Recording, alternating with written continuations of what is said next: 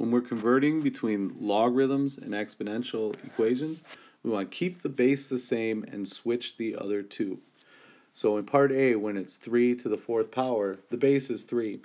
So my logarithm is going to be log with a base of 3. Then I'm going to switch the other two, the 4 and the 81. So log base 3 of 81 is equal to 4. In part B, keep the base the same, log base 7. Switch the other two. Log base 7 of square root 7 is equal to 1/2. In part C, keep the base the same. Switch the other two. And in part D, keep the base the same, log base W. Switch the other two, the n and the 15. And that's all we have to do.